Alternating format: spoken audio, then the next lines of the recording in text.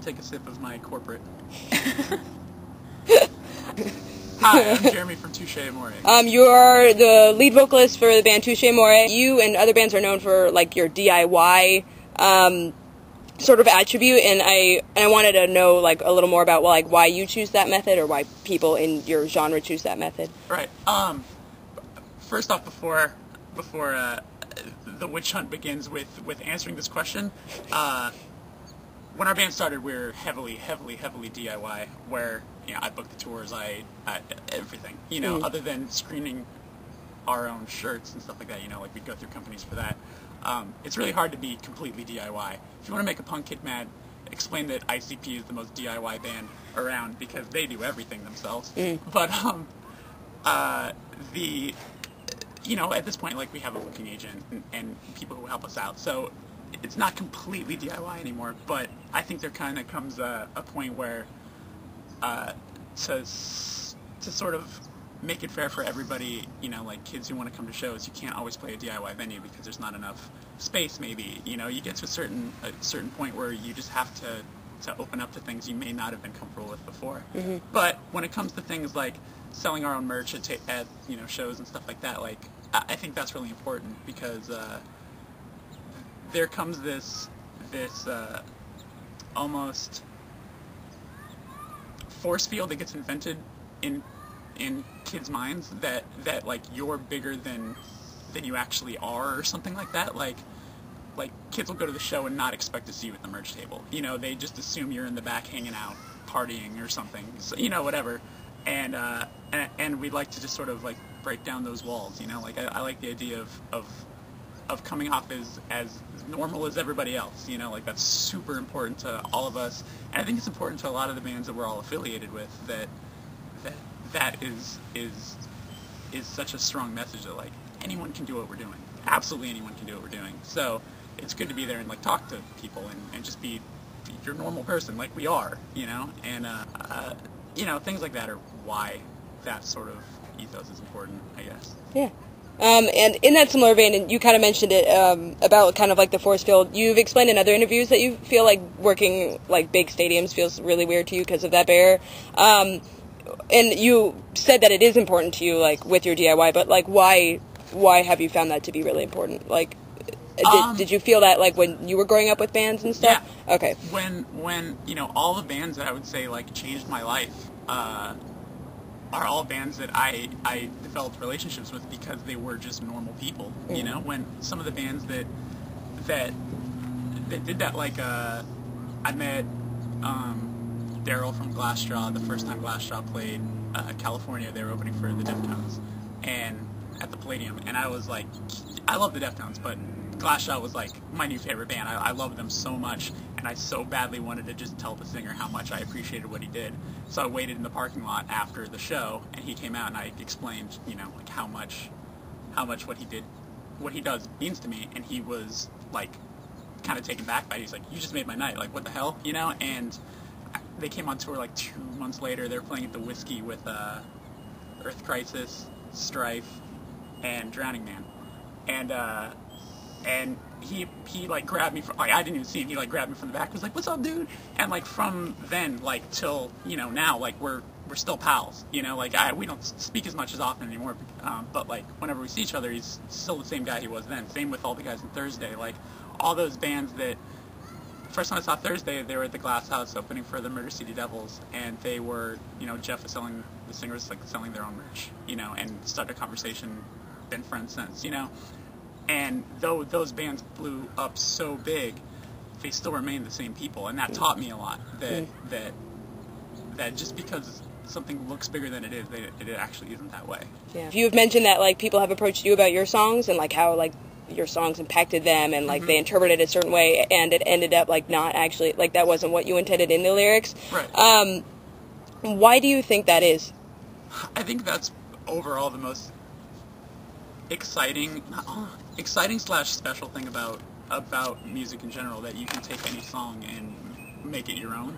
There's an example. Okay, there's the band Smoking Popes. They're awesome, amazing, right? They broke up for a long time. The singer did a band called Duval, and you listen to Duval, and it sounds just like the Smooth Pups. It's like not a lot different. No offense, Josh, whatever your last name is again. Sorry. But Duvall's great, and it's these songs that all sound like these really cutesy, mixtapey love songs, right? Come to find out, it's a Christian band. They're all about God. You don't realize that because he doesn't actually say it. So when you're listening to it, you're just like, oh my God, this is going on a mixtape for my girl, right? But it's actually all songs praising God, and you're like, whoa, okay. I found that out way later. You know, it's like, cool.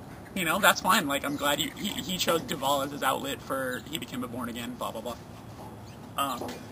That was like kind of a big one for me, where I was just like, wow, like it's, you don't realize how you can interpret certain things. Right. So like we have a song called Home Away From Here, and for me the song is like cut and dry, where it's like getting used to being on the road more than being home, being on the road feeling more like home than actually being home. I have more people that I can attach myself to out here than here. You know, I've lost track of people at home, but I know who I'm going to see the next day here, and they matter to me, blah, blah, blah. But then I'll meet somebody who has never had any interest in playing in a band, has never played in a band, can't play a musical instrument, but they're like, that song, I relate to that song more than anything. And, you know, might ask why, and they'll say, I was afraid of leaving my hometown to go to college in this other state, but it's my dream to go to this city and whatever, but I've been terrified to do it, but I chose to do it, and it was the best thing that happened to me, and now I, you know, blah, blah, blah. So,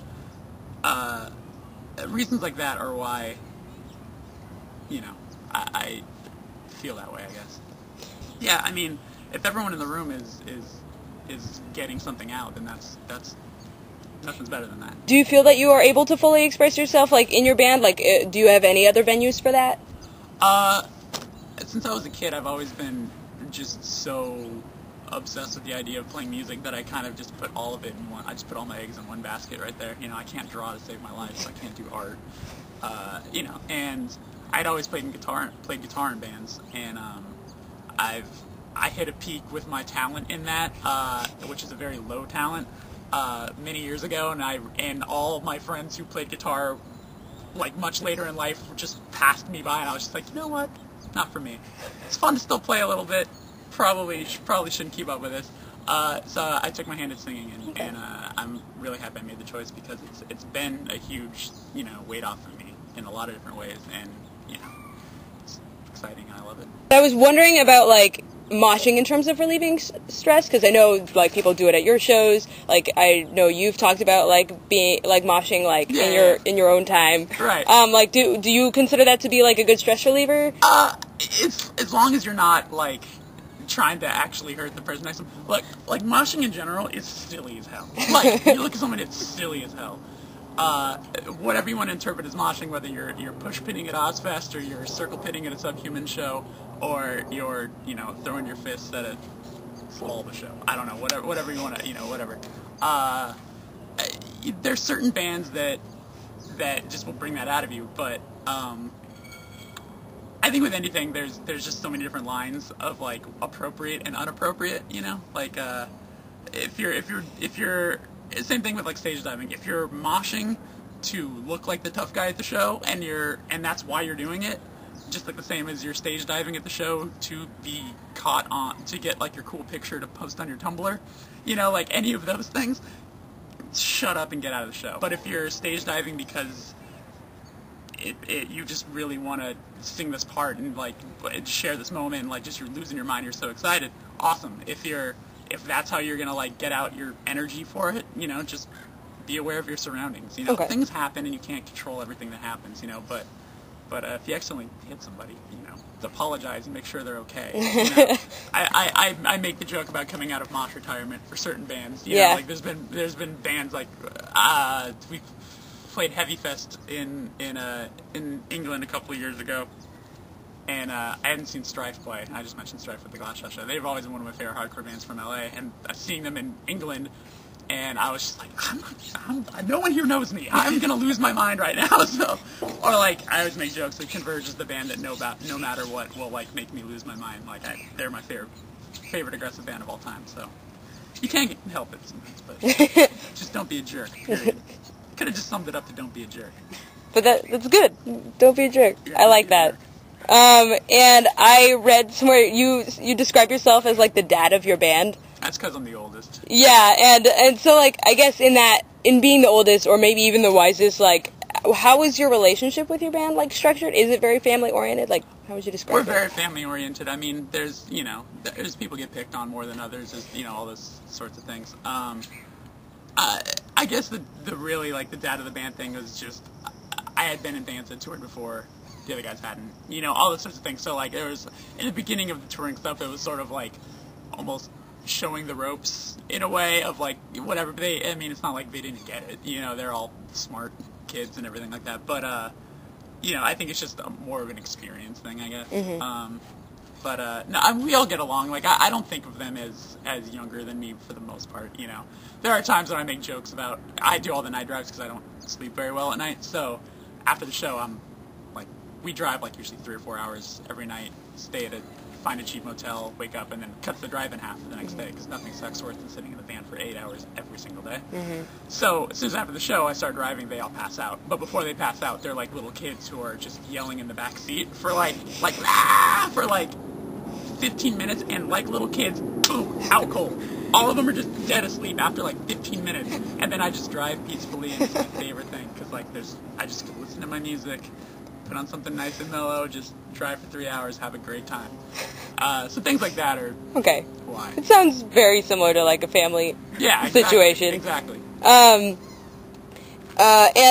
this one's specifically youth-based because we're very interested in like youth experience. I'm sure like your fan base is like a giantly wide age range, but like how do you feel about like the youth that follows bands like you? Do you hope that you have an influence on them? Like what would be the hope of an influence that you had on them? I guess, one that I talked about earlier is really putting it out there that no one is better than anybody, Mm-hmm. that anyone can do what we're doing, that's like a huge thing for me. Like, we'll never play a Warped Tour, ever, and I stand by that. I'm glad, I'm fine with it being on film, I'm fine with whatever, like, we will never play a Warped Tour, because there's so much negative, misogynistic ignorance that happens at that, and the saddest part is that the probably normal age range for Warped Tour is 14 to 16. And they're just being force-fed the worst shit ever. And the last couple of years has been, like 3 or 4 bands that we're affiliated with that have been doing it. And I praise them for, A, having the courage to deal with it. But on top of that,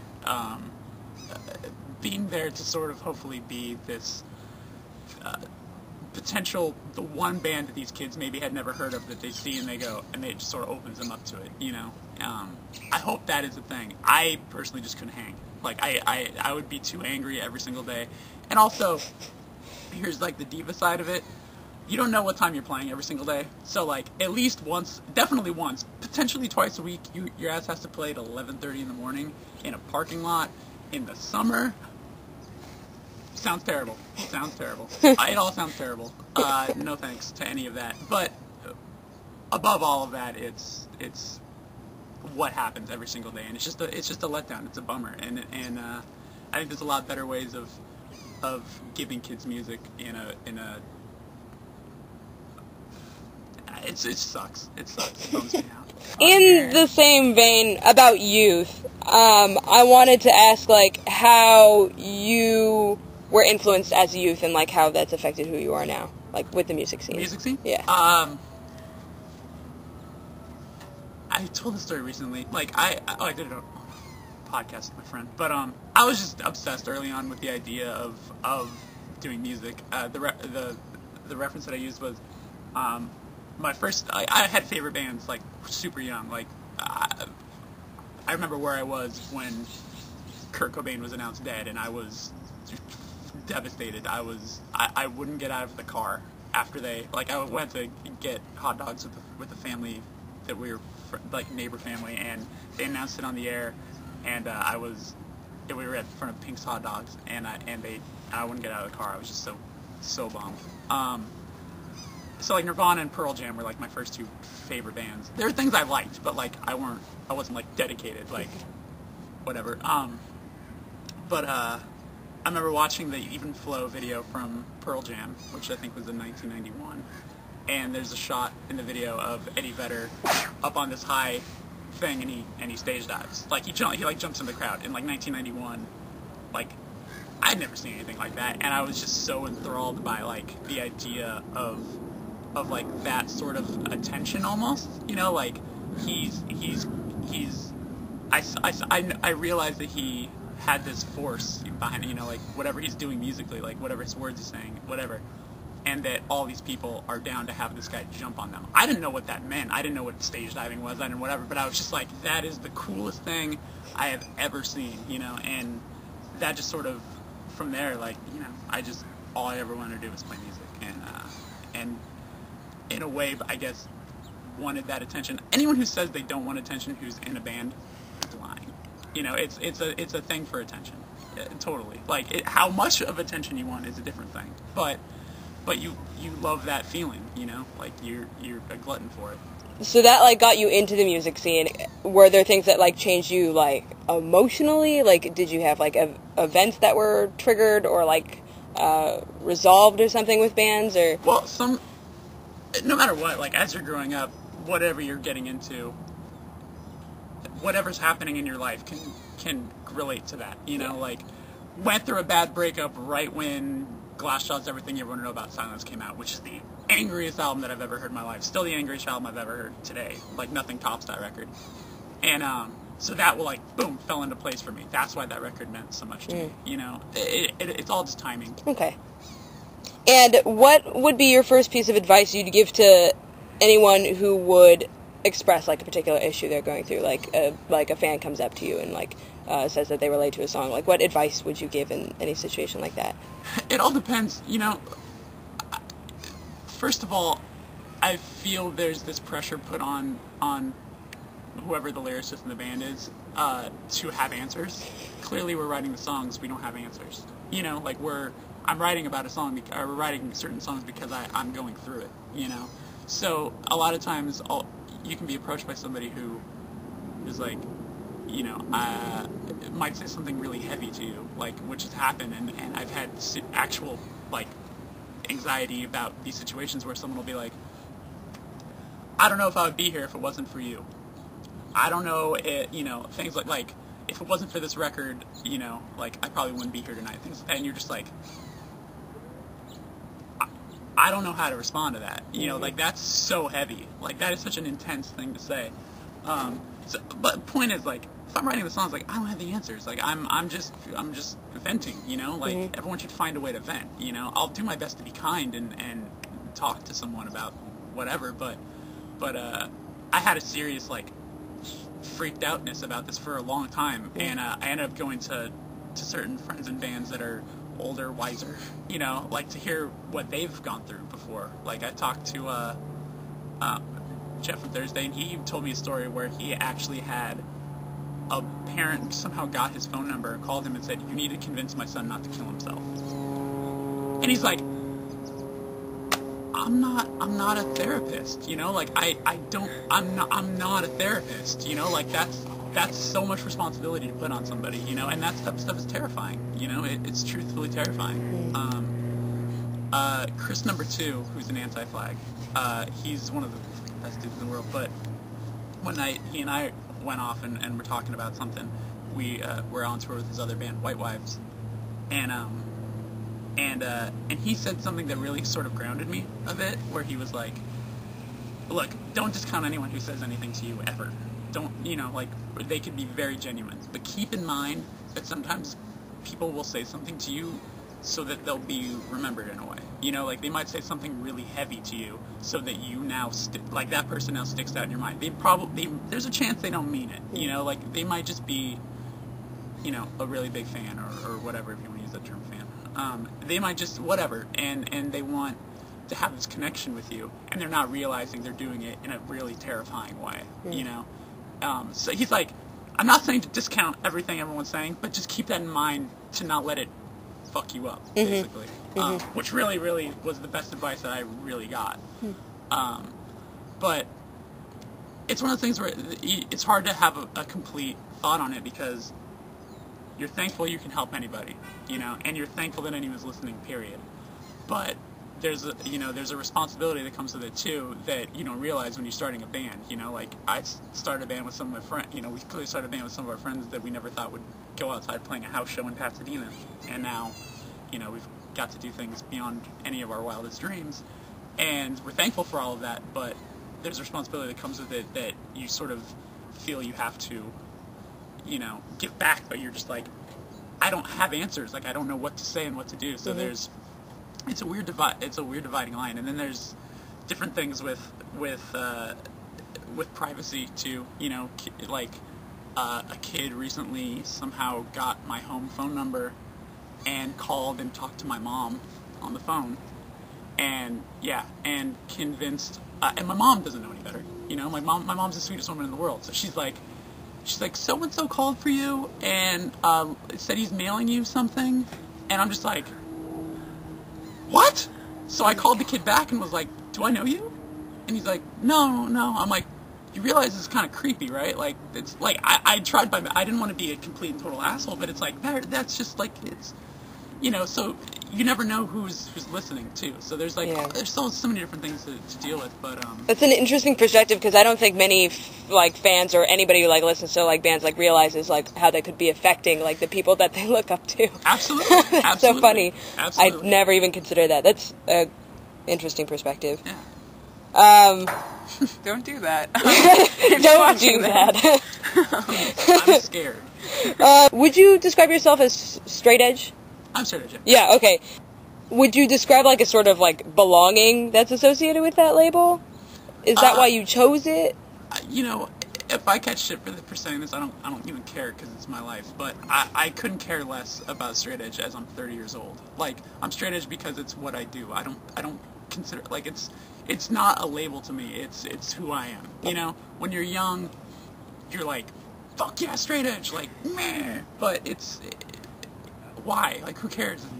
You know, I found straight edge through the band Earth Crisis. Most people found it through, you know, things like Minor Threat and whatever. I found Minor Threat shortly after, once you did the research. But like, I was a fucking metal kid. Like, all I gave a shit about was metal for a period of my life. For like Sepultura, you know, Metallica, obviously, Slayer, Fear Factory, all of that like 90s. Or obviously I know that Slayer and Metallica, but you know, like I carried in the 90s like a lot, and so there I got the Ozfest '96 compilation that had Earth Crisis on it, and I was like, what is this shit? And I had the VHS, and I watched it and was just like, this is heavier than anything on here, and it's more abrasive than anything on here, and they have X's on their hands. I didn't think about it, but I was like, whatever. So I bought that band CD, read into it. It was the Gomorrah Season Ends album, and realized I was like, wow, this is literally exactly who I am. Like, my best friend at the time and I, he's like still like one of my brothers to me, but like, he and I were both like, we've never wanted to drink, not for any reason other than just like, parents ask us not to, and I don't really want to, my parents haven't given me a reason to disobey them. I don't have an interest in it. And that's about the time when, you know, it was like, I was going into freshman year, and that's about the time when everyone starts like stealing their parents' alcohol or smoking their parents' cigarettes or whatever. And it never appealed to me, you know, it just never interested me. So all of a sudden I saw this outlet of like, oh wait, I can be something and still be into this aggressive music, and like it's got this world, and then I found the world, and that's what sort of opened me to just kind of hardcore in general. So when I found straight edge, I was like a metal kid. I didn't know any better, and I didn't become like a hardcore kid for like at least 2 more years, you know. So I didn't have any straight edge friends. I didn't meet another straight edge kid until I was 18 years old, and I was claimed when I was 14. Or something like that, or 17 is. You were what when you were 14? I claimed straight edge when I was 14. Oh, okay. Yeah, I'm 30 now, so it's been like 16 years.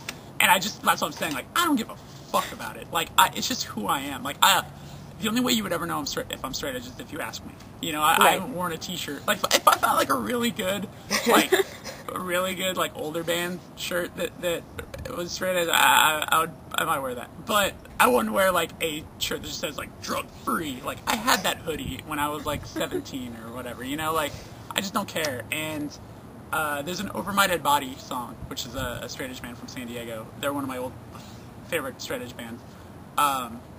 that has a line, "Those who scream the loudest are the first to fucking go," which is the best line that describes everything that has to do with that. Like, kids who get X's tattooed on their hand or on their neck or on their whatever, and, you know, will be abrasive about it or, like, beat somebody up or whatever. 2 years from now, won't be straight edge. You know? Like, I know more people with straight edge tattoos that have broken straight edge than people with straight edge tattoos that are still edge. You know? Like, it's quite funny. So, I think if anyone is the extreme of anything, it's the first sign of their downfall eventually. Glad I am, but don't care. Right. It's just who I am. We're interested in, like, your personal experiences with mental health, and, like, how either your band or bands in general might affect that, but specifically, like, any experiences you've had with mental health. Me, you know, I've never gone to see anybody about anything. You know, like, I think most people struggle with depression at least at one point in their life. And, you know, like, I've never been diagnosed with anything. But, you know, WebMD is the ultimate first and last resort to making yourself terrified, period, about anything. You're like, oh, my foot itches, I have cancer, you know, whatever. But, you know, I'm an insomniac. I don't sleep well, ever. And I usually have to take something to help me sleep. But I've never been prescribed anything heavy because I've never gone to anybody about it. You know, it's one of those things where I just never really wanted to hear the words. I don't know why. That or just I don't have health insurance, so there's also that.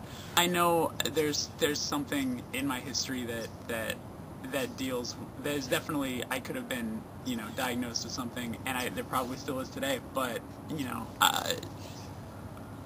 I feel there's a way to overcome it without having to talk to somebody even. You know, like, people never really talk about that, but because it sounds like the worst advice you can give. Like, you don't have to talk to anybody, or like, you don't have to go see anybody. But I think if you surround yourself with, as corny, as obvious and cliche as it sounds, like, if you find things to make your life more positive, it'll just help you, you know? Like, I've been lucky enough to find things that really make me happy, and I still might not sleep that well at night, but I'm at least getting through my days with a bigger smile on my face. So, like, you haven't gone to, like, a professional, but you've gone to, like, people, because you have people. Right. Okay, right. So, like, you would argue, like, you've found, like, enough, like, not only activities that make you happy, like singing, but there are other people in your life to benefit you as well. Yeah, finding anyone that, you know, it could be a parent, or it could be, you know, a teacher, it could be anybody, you know, anyone who you feel has sage advice, like, by all means, ask them if you're comfortable enough about anything, you know? Yeah.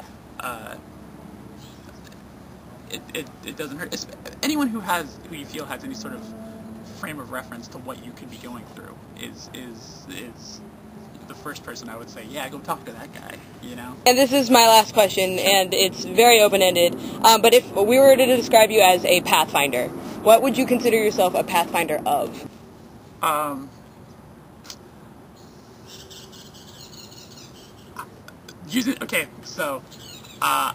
wouldn't mind being a torchbearer. Okay. For showing that as I've discussed earlier, that you don't have to. That basically anyone can do anything. Like, overall, you know, like, you don't have to be raised a certain way. You don't have to be this. You don't have to be, you know, you don't have to be a rich kid. You don't have to be a poor kid. You don't have to be anything. That anyone can do anything you want, and especially when it comes to this genre of music. I mean, we all, for the most part, yell. It's the least talented thing you can do. You know, like, we yell because we can't sing. You know, that's the most part. Most people yell because they can't sing. There's certain people who can do both, and I'm jealous. But you know,